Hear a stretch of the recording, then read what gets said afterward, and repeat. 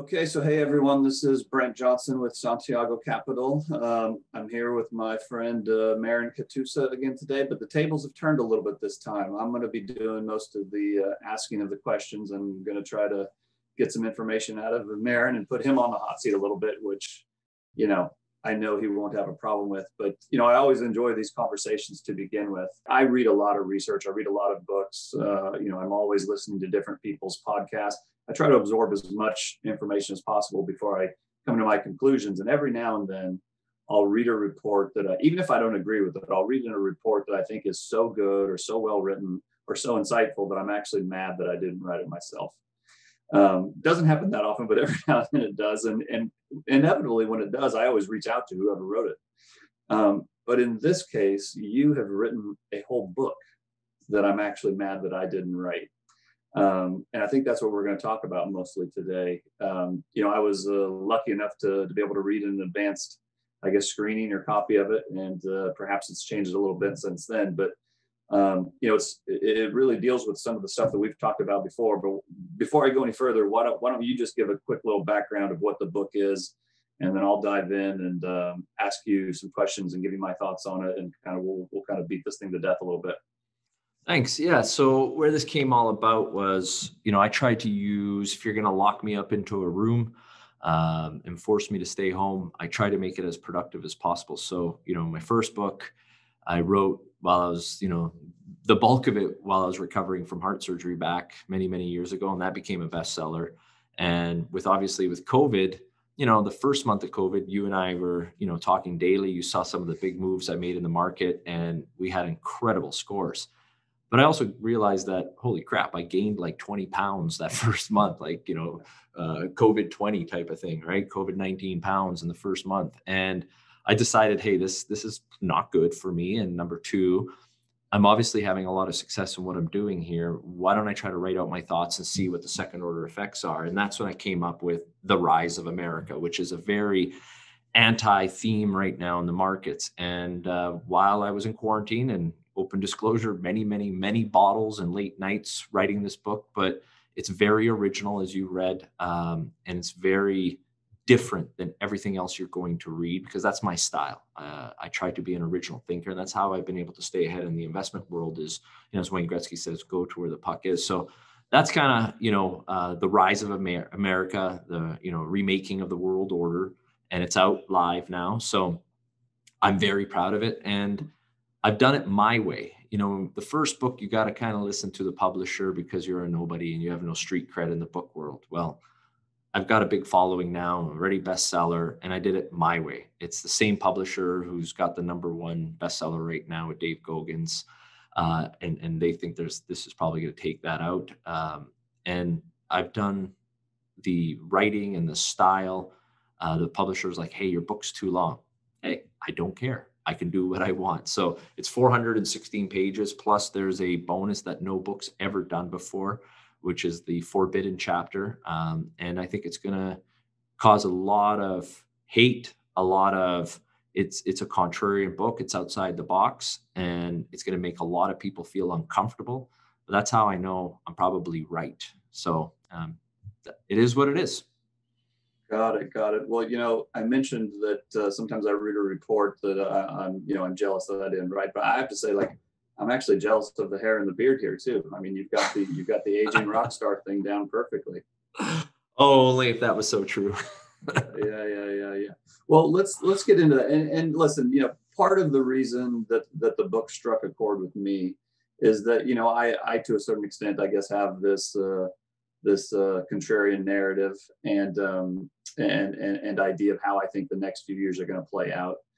And I, to the point you made, I kind of tend to agree that there is this, I don't know if a false narrative is the right way to say it, but I think people have adopted the current narrative and extrapolated it out into the future without putting any kind of a probability on it continuing. In other words, they've said, this is what we're having now.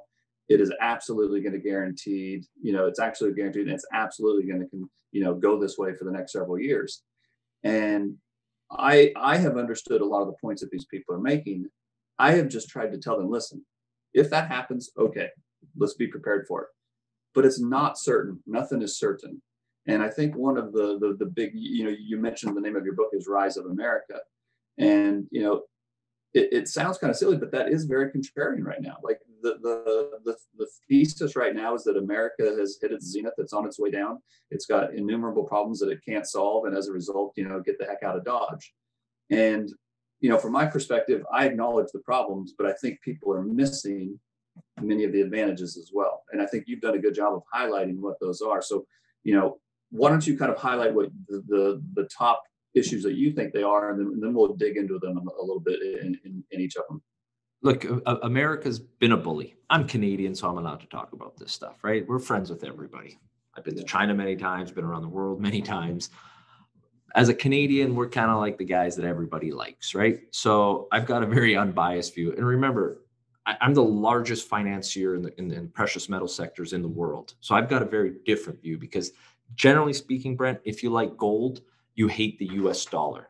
And I remember you were at one of my conferences in 2015 and I stood up and said, hey, we're going to get the negative interest rates and the US dollar is going to do awesome and gold will also go up. And a lot of people are like, I remember my buddy Doug Casey's like, Marin, it's metaphysically impossible for interest rates to go negative. And most people think linearly. This is the whole problem that I tried to explain with how the investment world works. They look at, how charts work, and that's not how math works. That's not how the real world works. That's not how compounding works. It's not linear. And, when you look at from a US dollar perspective, you look at the demographics perspective. I use a very cold, hard truth. And I think that's a lot of the reason why I attract so much hate within even my own sector in the media. I say what is, and I really don't care about the spin-off effects because I'm not trying to sell anything to anyone. I don't care. I'm not an investment banker. I don't take fees from these companies, but people take this show me now perspective, and our market more than ever is this such a short time frame. And people forget about the volatility of the markets, what, black swans, like what happened with COVID and all these things and how to protect yourselves. But the fundamental irony of, whether you look at from investing from a macro perspective or the micro perspective of trying to pick stocks is how things change and people don't look at the data.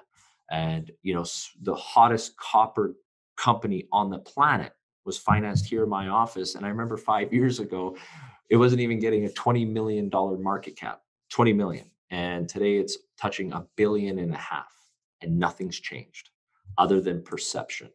And I can tell you company after company of that. And what people have to realize is there's a narrative that they want to believe. There's a narrative that they're directly participating in. And then there's the real global narrative that keeps changing. And you have all these dynamics moving around with it. So in the book, I really break it down from, okay, how do we get to where we are here from a monetary standpoint, explaining the Fed, who everyone's trying to end the Fed. I've got good buddies that are funding end the Fed. Well, I couldn't think of a worse thing to do when you actually look at the perspectives. Why not understand what the Fed is doing rather than fighting it? Truly understand it and position your clients, position your family's net worth to benefit from it. Because trust me, the world would be a lot worse of a place if there was no Fed right now. And that's a really controversial comment to make, especially for a gold guy like me to make that comment. Number two, you look at the technologies that are making, 10 years ago, we didn't have, green energy wasn't economic. Better believe it is today. Places like Texas or the Saudi Arabia of wind power. There's going to be an industrial revolution like nothing we've ever seen on an American perspective and also in a European context that are going to negate the manufacturing advantage that China has right now. And I explained all the data, the math, and why this is going to happen. Then you look at the demographics, again, sticking to the numbers. All of these things are really supportive, and everyone thinks America's, the happy days, the Fonz, the Elvis, that America's best days, the golden age is behind it. I'm saying, no, that's farther from the truth. America's golden age is ahead of itself. And yes, there's never been more division across America. There's never been more distrust in the government and the media. And it is a low point. But like any battle or any fight, it's not linear.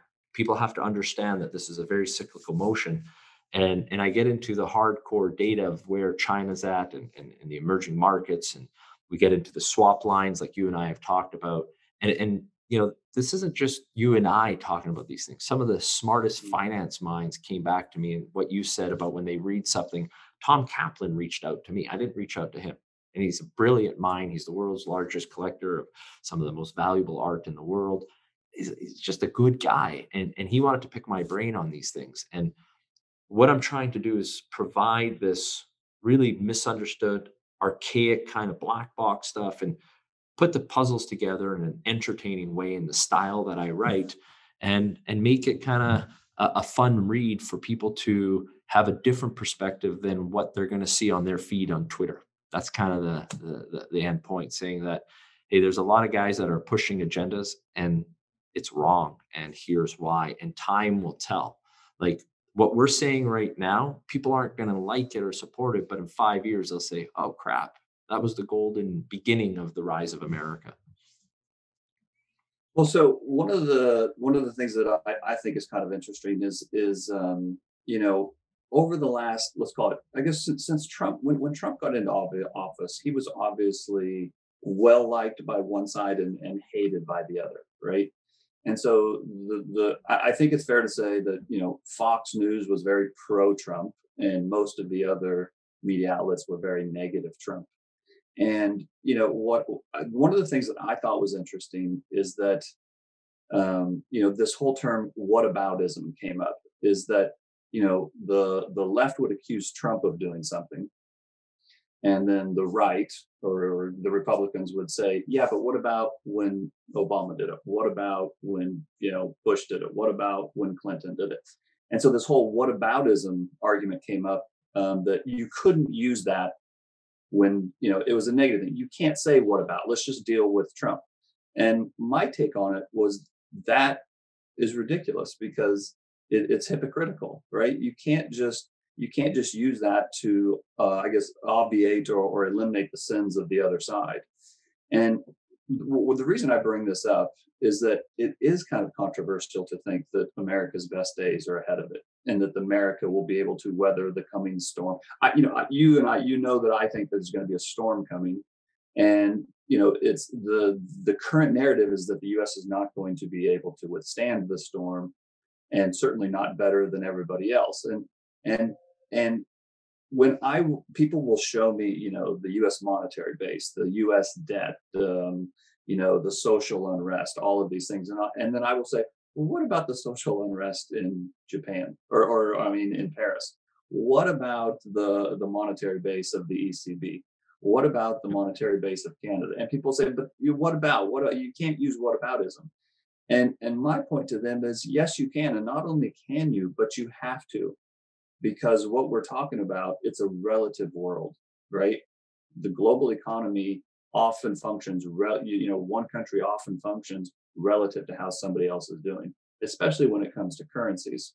But it's not just currencies either. And so I think from my perspective, what people have gotten caught up in is they've gotten caught up and they see all these charts and all these graphs and all these trends. And I'm the first to admit that they don't look favorable to the US.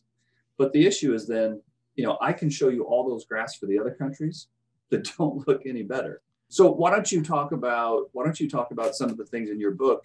You did a good job of not just talking about, you know, focusing on the negatives, but focusing on all the positives, you know, the things that the US has going for it. Totally. So you mentioned Trump, and, you know, one of the guys that worked for me was BC's champ in chess. And, you know, when Trump first went and started negotiating with China, the moves he were making were so, from a strategy standpoint, was for the Chinese going, whoa, what kind of grandmaster move is this? And then the second move was, oh, that's kind of odd. And by the third and fourth move, they realized that they had no plan, and it was like playing a child in chess. But what Trump did so brilliantly that no other president did with China up to that point was the strategy of cooperation with China. He broke that to pieces. And it was an open engagement of competition. It went from a cooperative strategy to, hey, we're going to compete. But the problem with Trump is, whether he didn't have a plan or he didn't have enough time, my theory was, to get elected, he had to rattle his base with, we're going to make the Europeans pay their share of NATO and Japan and the rest of the world. So he alienated the Japanese. Then he tried to take on China. And you can't take on China without the other allies, and the other allies shove their big finger to Trump because he pissed them off on other aspects. So Trump had to go it alone, and he didn't have the strategy or time to execute. So that said, we leave that part there, but the complete competitive engagement with China that we are going to compete against you, but in what way? You look at the rare earth standpoint, America's totally dependent on the Chinese rare earth, but does it have to be that way? No. You look at it from a natural resource standpoint, America has everything going for it, just like the fracking. Brent, you were at conferences 15 years ago, and I'd be talking about how this is going to be a revolution. And the old crowd going, Marin, what science fiction are you talking about? Well, look what happened there. Then you look at from a green energy standpoint, from a carbon footprint standpoint. But then when Biden took over, Blinken, Secretary of State now for America, where did he go first? Well, his home, which is actually, he got educated in France. A lot of people don't know that. So he's one of them in their view. And he tried to repair the damage that Trump did. Then he went to Italy. Then he went to Germany. Why did he go to those three places? Well, that's kind of like the big three of the EU. And he's realized that, okay, we got to go fix our relationships with Euro. You see that there's no more issues about the payment of NATO, right? So that kind of is gone. And then what was the first thing that happened with China? They confirmed the competitive engagement. Biden is not doing a different strategy. He's taking what Trump shattered. He's keeping it shattered. He is not trying to do cooperative engagement. It's full out competitive engagement. But they, believe it or not, whether you're the far right or the far left, Biden's team has a better strategy because it's a new group going to Europe, and it's not going to be the Europeans that are going to win this war.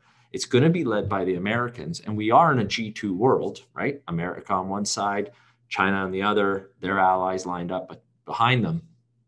But everything from a balance sheet, from population demographics, from resources, from ports, from allies, from you looking from the swap line relationships, from a macro to a micro perspective, this is going to be an epic battle. But don't bet against America. And that's kind of the conclusion that I come up with in the Forbidden Chapter. Is going to expose a lot of the billionaires within America, centi-billionaires, guys worth hundreds of billions of dollars, how they are working against America's interest. And once the media picks up on these things and you empower the people to make these choices, that the technology enables that today, you look at the geopolitical perspective of what's going on with Taiwan and China. You look about what happened in Hong Kong recently. The game is nowhere near done. And yet our whole financial market, my world, invest in things that China needs. That's been the narrative. And no one's talking about, the eagle's just ready to start launching and spreading its wings. Everyone's focused on the dragon, and rightfully so. But you look at other aspects about what about the carbon price that the Chinese have created in the economy. China pollutes more than all of the world OECD nations combined. And all of these aspects are going to align themselves to support the rise of America. Well, let's talk about that a little bit, because again, the popular narrative, and it's not completely wrong. It's not that I'm saying that they're out to left field. They actually make a number of good points. I just feel like they don't get the full picture. And so let's talk about what you just mentioned there a little bit about, the popular narrative is that we need everything from China. We can't exist without China. We import everything from China. We've outsourced our manufacturing base, and without them, we're in trouble. But what about the other way around? What about all the things that China relies on us for? You want to cover that at all? Exactly. Right. So let's bring that back a bit, right? What's the largest growing sector in the bond market that no one's talking about? Green bonds. Let's talk about, you look at what the hugest movement just before COVID was trying to get the millennials. Greta was the face for it, but there was a huge push globally on, the environmentalism aspect. Okay, so that's growing. You have green bonds growing by over 25-fold in the last 7 years. That's big growth, and that's real growth. So what does that mean? Well, these old white dudes running these big companies aren't going to do it because they woke up and they want to make a better world for their grandkids. That narrative has been proven that goodwill, the UN's try to do it and governments have tried to do it. It doesn't work unless you have skin in the game. And what I really narrow down is it's going to be capitalism that really, really is the defining difference, democracy versus autocracy. And is it, democracy versus capitalism or communism. You really break it down into, okay, hold on a second. So we know we have IP. We know we have clean, cheap. I call it the 3 C's: cheap, consistent, and clean, right? We have those power sources now in America. We don't have to rely on China to build stuff anymore. You have the robotic revolution. Oh, but it's expensive to build stuff. Well, actually, you've never had a bigger pool of capital. You look at what I call the ESG funds or the green bond funds that are going to support with a low cost of capital and with an agenda. So for example, in the traditional bond market world, I want to make sure you can pay my interest rate and you have financial covenants.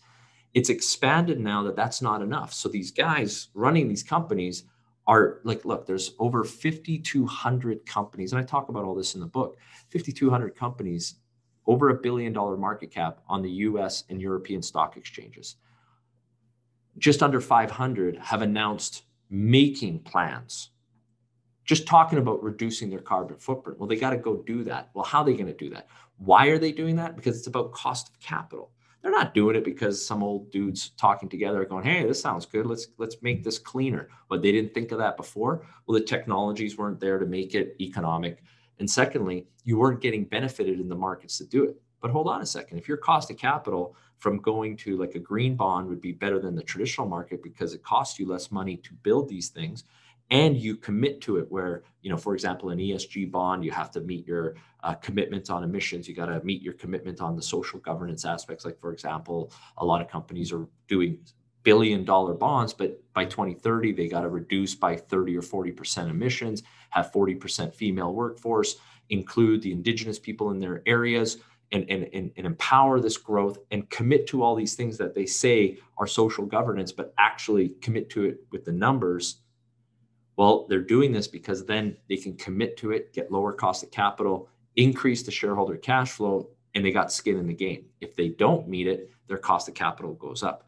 That's just one of the aspects that I'm talking about. And then you look at the spin-off effects of all of that. And, there's this misconception that every gadget needs to be made in China.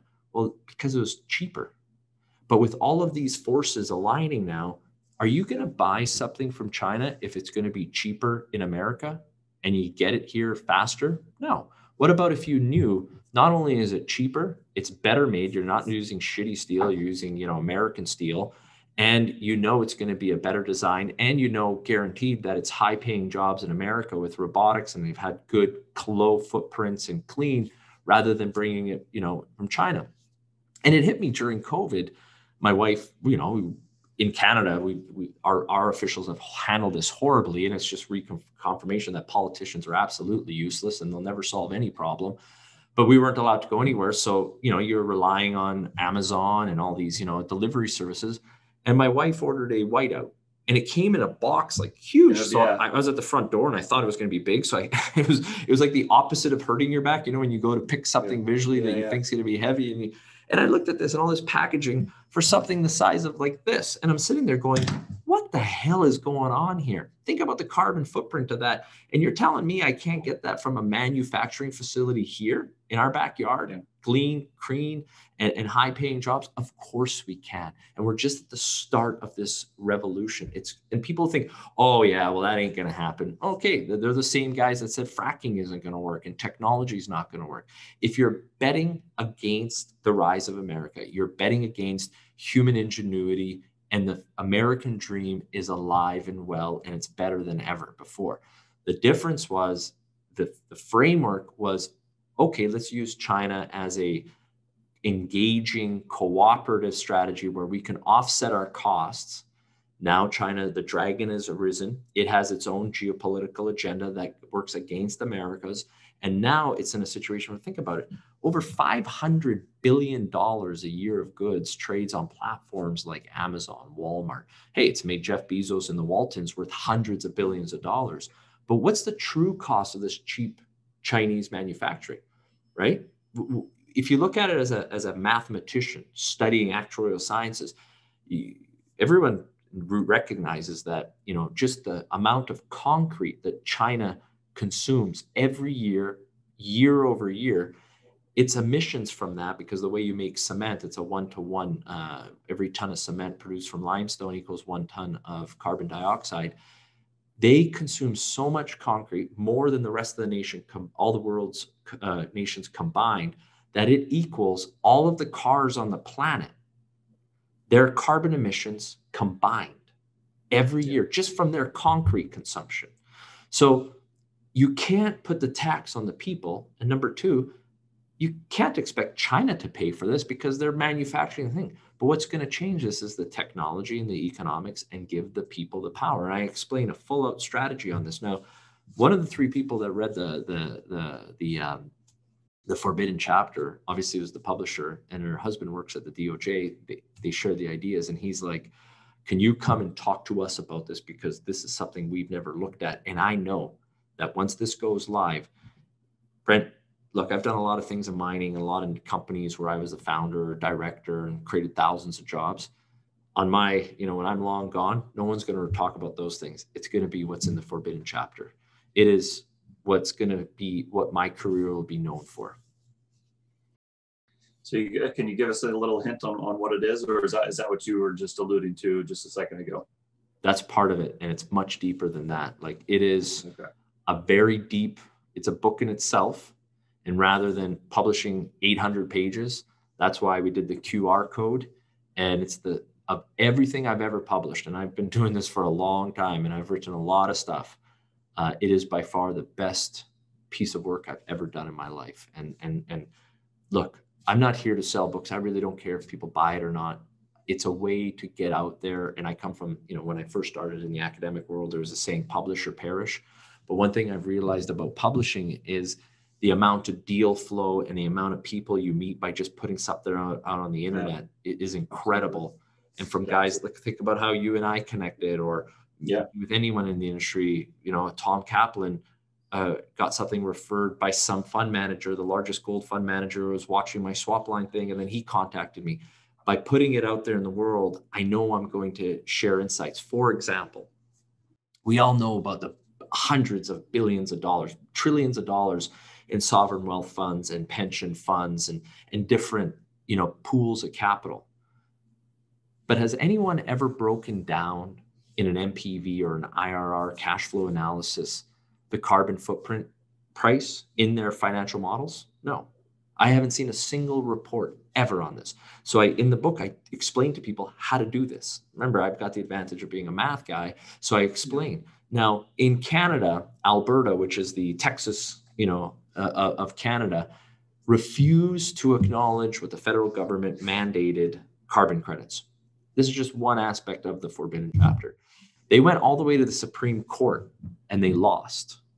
Now, my copper mine has to buy, it's essentially, from a government standpoint, is a tax on carbon, on your emissions. But that's just, there's different categories. There's S1, which is direct carbon. S2 is indirect, and you have S3. So you look at these financial implications that no analyst has modeled, because they're kind of the old school. They don't believe in this. Well, it's becoming mandated by law. And when all of this millennial capital comes in and mandates, as a shareholder, we want this, that's going to force the corporations to accept this. We've just scratched the surface on this. And mark my words, in mining, it was a big thing when we switched from GATA to IFRS. And, how do you account for a stockpile? Is it low grade stockpile? Is it medium grade? Is it high grade? So I was involved in all this stuff because I was, building Canada's third largest producing copper mine with Jimmy and Rod and the team. And I was there from day one. And I watched the evolution of all this. And it was a huge game changer, these little things to your accounting balance sheets. But what happens when the new accounting standards make it by law that that's a liability? What happens to your pre-existing investments? You have a chance now to calculate all that and be ahead of the curve. And that's how you become a successful investor. Be ahead of the herd. Well, let's take a step back a little bit. You mentioned this a minute ago, and I want people to really kind of understand this, because there's two ways that you can, I think, engage with the book that you're going to write, there's two different perspectives. One is you can believe it's absolutely true, The other is you can think it's partly true and partly wrong. And the other one, you can just think it's completely wrong, right? Now, if you think it's completely wrong, then you may go out and you may, and I'm bringing this back to people who are managing their portfolios, because I know a lot of what you do is to try to help people ultimately protect their wealth and grow their wealth. And then that's a lot of what I do as well. And so if you go with if we go back to these three possibilities, one, completely right, number two, somewhere in the middle, and three, completely wrong. If you are betting on number three, that's completely wrong, and then you go out and allocate your portfolio thinking that it's completely wrong, you can get completely wiped out if it's right. And the point that I like to make to people is I always use Tom Brady as the example. Tom Brady is the Super Bowl winning quarterback. He's won like 7 or 8, I think it's 7 Super Bowls or 8 Super Bowls. I can't even remember anymore. And he used to play for the Patriots. Now he plays for the Bucks. But for years, a lot of people hated the Patriots and hated Tom Brady. And even when he went to the Bucks, they still hated him.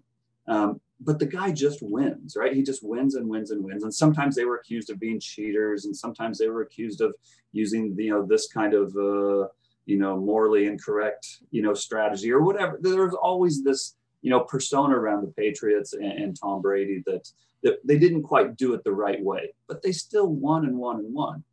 And I think what happens is people get their emotions of who they would like to see win and bet on that rather than who's actually going to win. And so, it's fine. You mentioned early on that the United States is a bully. I completely agree. Some people will label us an empire and even an evil empire. Again, I'm not going to argue that point. It's kind of irrelevant in my perspective, but let's just say for the sake of the argument that they are the evil empire. Well, if you're going to go up against the empire, you're welcome to be a revolutionary and you might win. But revolutions very rarely do, right? And so even if you hate them, even if you hate what they're doing, even if you think the game is rigged, if you have the ability to bet on the game that's rigged, why wouldn't you at least take a part of your portfolio and do that? And even if you can't quite get to that, that's fine. Maybe you don't want to bet on the rigged game. Again, I'll allow that. But are you going to put 100% of your portfolio betting that the rigged game is not going to work out in their favor? And so maybe you can address that a little bit, because I think there's a lot of people, and listen, I love the gold community. I think in many ways they've done a fantastic job of educating people about the dangers of fiat currency, the need to have some alternative assets in your portfolio, the protection against fiat currency losing its value over time. All that is fantastic stuff. The problem, I think, is a matter of degree or probability. People will hear this and then they'll go put 80% of their portfolio in junior mining stocks. There's a place in your portfolio for junior mining stocks, but it's kind of the all or nothing that kind of scares me when I think of other people's portfolios. And it's why I've tried so hard to kind of educate people on probabilities. Maybe you could touch on this whole topic. Maybe you could touch on this a little bit and talk about, again, whether you're completely right or whether you're wrong. I happen to believe you're right, but it's a matter of how do you allocate your portfolio once you start to think about these things. So the key of what I did here was, even though I wrote the book, there's 4 people in the industry I picked, 4 completely polar opposite personalities. You were one, 3 other individuals, and I got them to all go through the book in the process that I did with you, which I thank you many times for, and I mentioned you in my acknowledgments, and the 3 other individuals all came from a very different perspective and light. And what I wanted to do was get your guys' comments, and it's kind of like, the old Isaac Newton saying, I stand on the shoulders of giants. And, I didn't really invent anything. What I did was I'm kind of like a very good puzzle piece. I put the puzzle together, and you gave me some really good suggestions that I didn't think about. Worth Ray, who I've got millions of dollars with, him and Mark Hart, gave me suggestions that I didn't really think about because I come from a different light.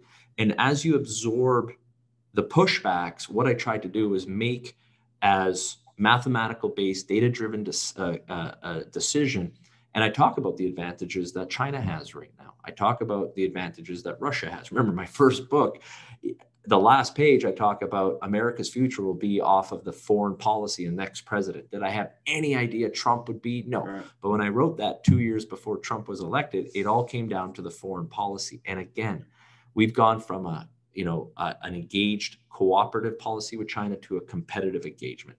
Now, asset allocation, how do you go about doing that? And I've talked and written about this so much, and I give actual examples in my appendix and why it's 414 pages of, look, man, I was the largest financier of this stuff globally. I built my career on it. If anyone knows the good, the bad, and the ugly of this industry, it's me. And I talk about my mistakes, but I put it in the appendix, not in the body of the book. My publisher was pushing back saying, hey, this is only going to, maybe 5% of the reader is going to read the appendix and all these math formulas and all this stuff, the MPV, IRRs. And I go, that's exactly who I'm rooting for, because when I started, I knew nobody. I come from immigrant parents. I started with nothing. I didn't know anybody in the stock market. In fact, I didn't know anybody investing in the stock market. I grew up in East Van. Okay. So I sit there and I go, okay. And you learn to respect everyone. Because remember, where we come from, Canadians are the good guys, where we like everybody. And I grew up in a very multicultural East Side, hardworking people. It's wild. It was where the poor kids grew up. And today those houses are shacks worth over $1 million. It's funny how changes happen to Vancouver. But anyways, as a side note, you get into these lessons. And this book is for me and you 25 years ago, before we knew anybody. Like, I already know that what I'm doing is going to shock Jeff Bezos to his core. And I know he's going to read it. And I know that this is going to have effects. That to me, it's wild, Brent. Like, when I go out to, my wife's friends' social engagements or my child's school, everyone's kind of knows who I am. And they kind of give me this, oh yeah, you're a miner, you're a bad guy. And I'm like, does everyone forget that I was the second largest shareholder of Canada's largest green energy company? And I was on the front page 7 years ago about that. No one gives a shit about that. They focus on this. So now I want to be, okay, what do you do for a living? How do you say, I finance copper mines and gold mines? People like, what, you just make environmental disasters. Mining has such a horrible thing. I'm like, well, actually, I finance the innovations in these technology. People don't care about that, right? Okay. And where this is going, I think the opportunity at the end of the conclusion that I get at this arbitrage gap between, buying stuff cheap from China and closing a blind eye to the human standards, the pollution on the environment, the living standards of the sweatshops and all that, because things were so cheap. Think about Kathy Gefford had more negative press than anyone else than Nike today. But think about all the factories and the harm and all that, because the social aspect of it, Jeff Bezos is now worth hundreds of billions. The Waltons combined are worth hundreds of billions.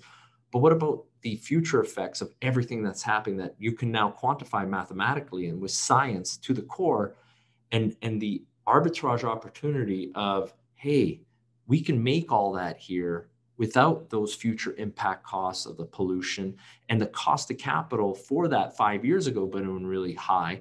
But now with the green bonds, they're dying to find investments like that. And the mindset of the board of directors is finally changing, because the pool of capital is forcing that change because of cost of capital. And never, ever bet against a capitalist and an entrepreneur with a solid arbitrage economic opportunity. Now, I'm not saying don't bet against companies, but the spirit, the American dream. And it's wild how many people think from a social aspect that the US dollar is trash. Okay, go travel to Moscow. Go travel to Cairo. Go anywhere in the world. They don't think the US dollar is trash. Go to the Turkish lira and see what they would rather be paid in. And I get it that the average American, especially in the crypto community, where you and I had that incredible call with Mike Green, who I think is a fantastic mind. I love big minds and big ideas. And no one's talking about, well, why are they selling as many as they can and they're taking US dollars? Where are those US dollars going? What's happening? The second order effects of that stuff. So we are on a dawn of a massive change. And what I'm trying to do is give it from the perspective of a guy who spent his career flying around the world, financing these things.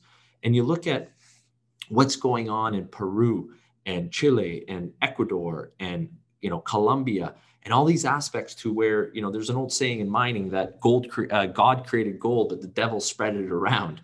And, it being the I've devil. not heard that one. Yeah. That's a good one. I need to remember that one.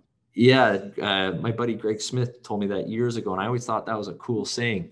And, being the devil, he's going to spread it in a devilish place. Yeah. And, I put body armor to go evaluate wells and all this stuff. And I'm sitting there going, I've made my biggest scores on simple strategies of just playing that ARB, and I didn't need to put body armor on. I know it makes a lot of this junior mining stuff and these wild crypto stories and all, it makes for a great story from newsletters and, the Indiana Jones of investing, and it's exciting. And the average person who's unhappy with their job reads this copy and they visualize themselves going through the jungles.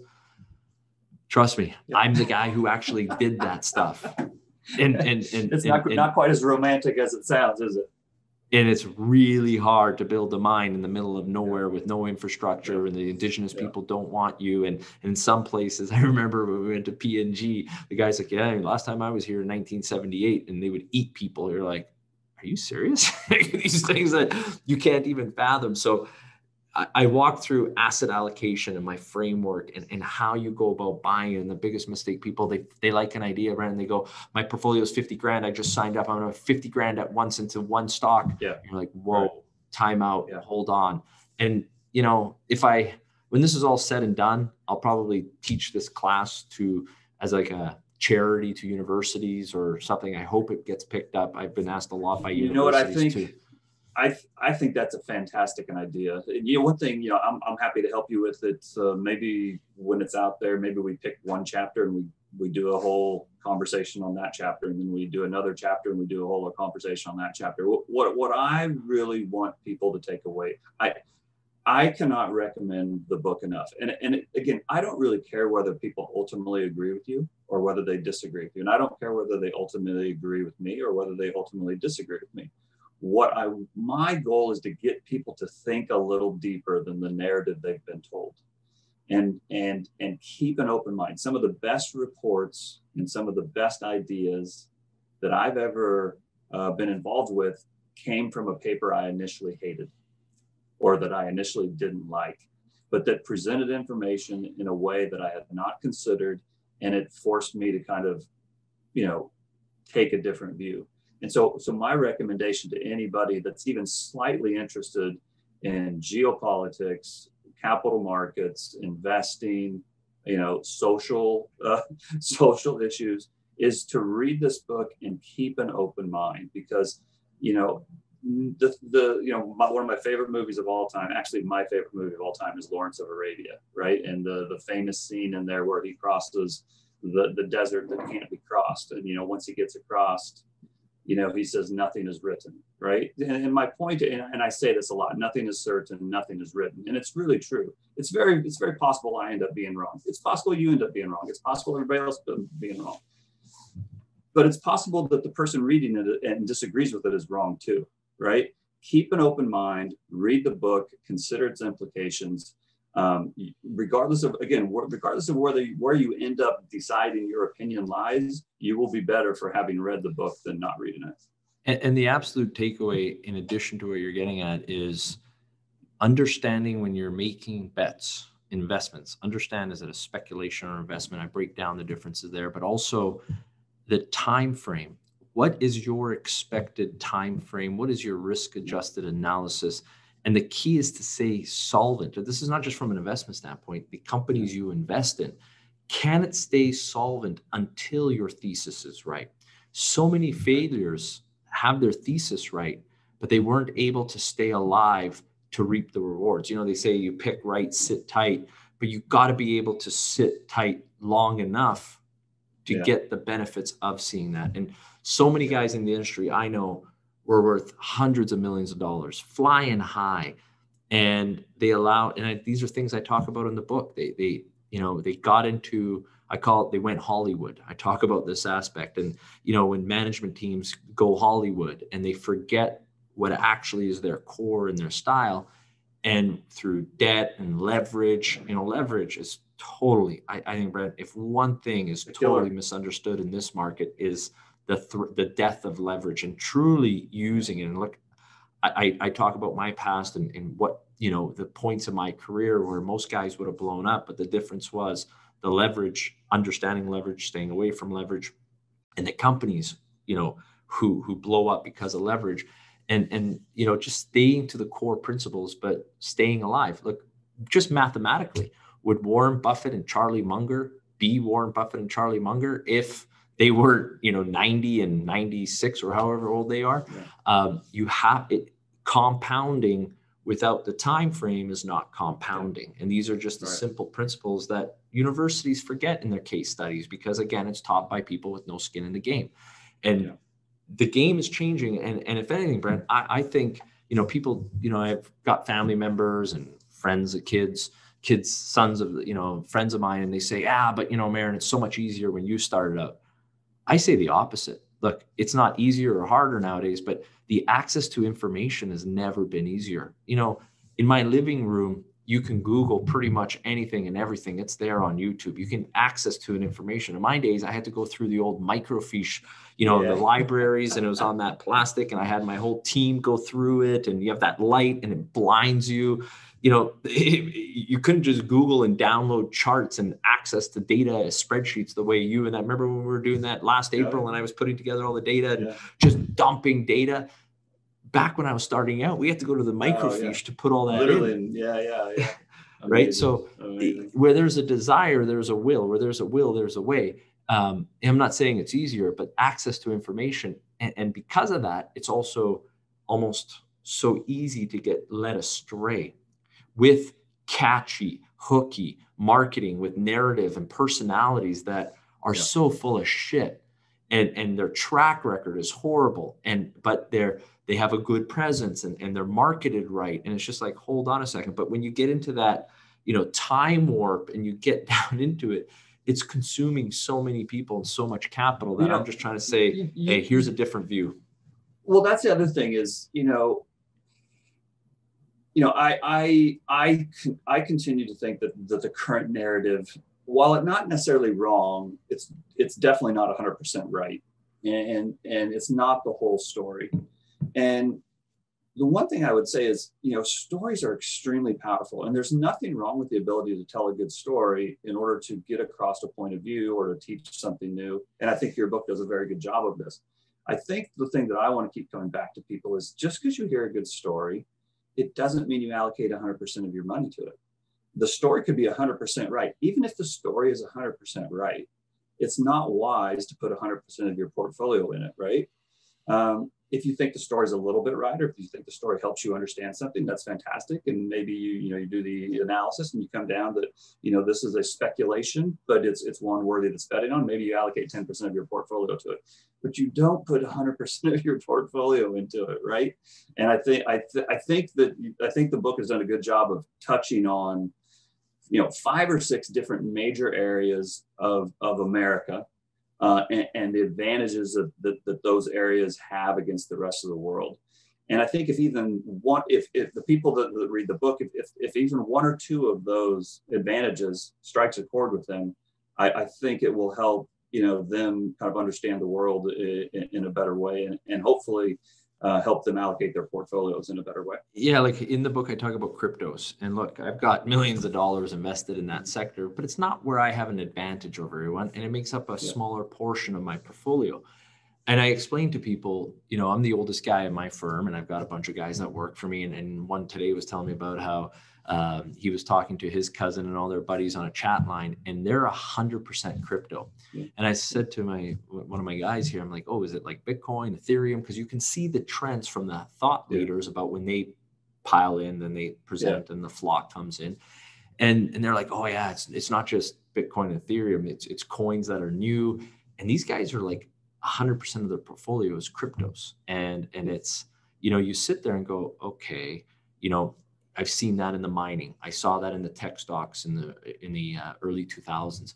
And you look at it and you go, okay, look at the agenda, what is going on, and they don't know better because it's a self-fulfilling prophecy. It's going hot right now until it's like a turkey on Thanksgiving. It's It's binary. And we talk about those types of expectations. You're like, I've made the sins of the past, whereas I was all in on my stocks. I remember, my old rock and roll days as a gift to all my bandmates and my family and friends for Christmas of 2007.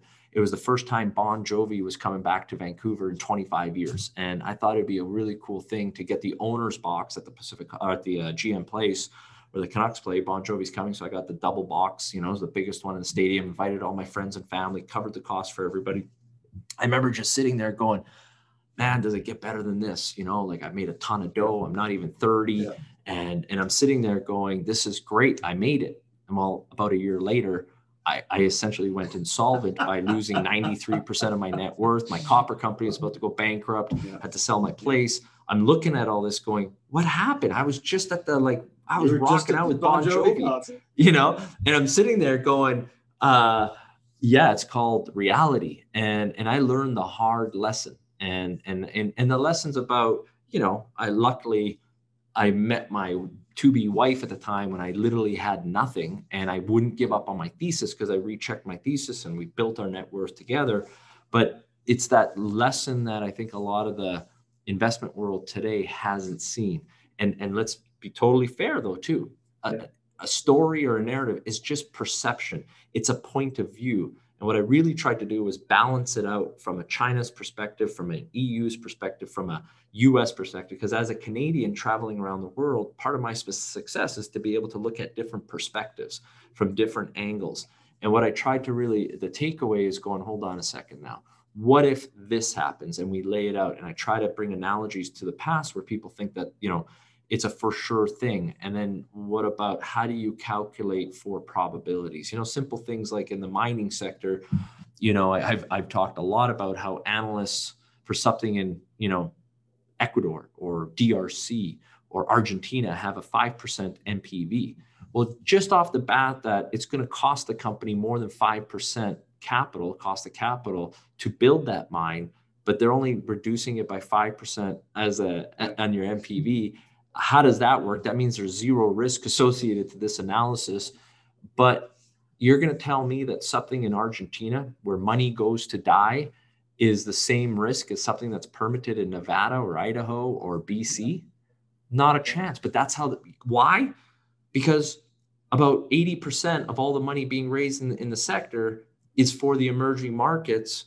And the investors, the bankers are making incredible amounts of money on this traditional way of financing through B's and fees, broker warrants and fees and cash, where if they raise 150 million bucks, the banking firm gets about 15 million bucks. Are they there to support the stock? Of course, the slick guy in a suit, is going to say, oh yeah, we're there. Bullshit, they are. Okay. They're ripping around in their Ferraris and private planes and all this shit. And the shareholders take all the risk. Okay. And all I'm trying to do is, I've never worked for one of the big banks. I'm not a suit. I own lots of nice custom made suits, but it's not my thing. I guess I have that chip on my shoulder from a Croatian immigrant who, did well in this world.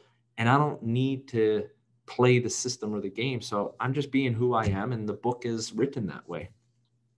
Well, listen, I think the book comes out later this month, kind of towards the end of May. I can't wait to read even though I've already read the pre-draft, I can't wait to read it again because I know there's some new stuff in there. I hope. How cool of a title! How cool of the front page! That was my wife who came up with all those ideas. You've seen the front cover, right? Yeah, I have. Yeah, it's going to be. And great. I think it's going to shock a lot of people. And hey, at least we're going to get a reaction out of people. If anything else, we'll get that. That in itself is valuable. So, good. Anyways, buddy, I look forward to talking to you again. Yeah, talk to you again soon. Well.